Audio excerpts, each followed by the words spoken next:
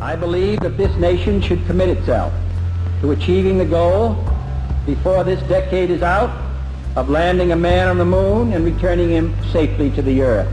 Send to the moon 240,000 miles away from the control station in Houston, a giant rocket more than 300 feet tall, made of new metal alloys, some of which have not yet been invented, capable of standing heat and stresses several times more than have ever been experienced, fitted together with a precision better than the finest watch, carrying all the equipment needed for propulsion, guidance, control, communications, food, and survival, on an untried mission to an unknown celestial body, and then return it safely to Earth, and do all this and do it right.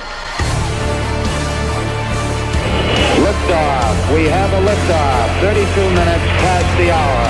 Liftoff on Apollo 11.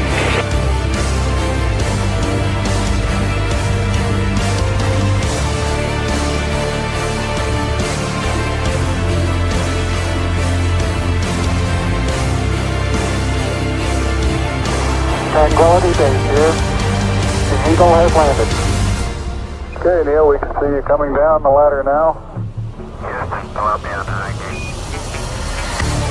If this capsule history of our progress teaches us anything, it is that man in his quest for knowledge and progress is determined and cannot be deterred.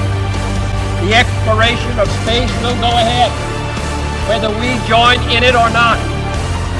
And it is one of the great adventures of all time.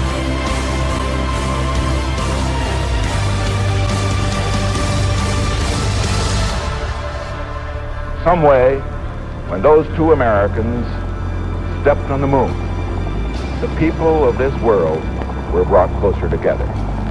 That it is that spirit, the spirit of Apollo, that America can now help to bring to our relations with other nations.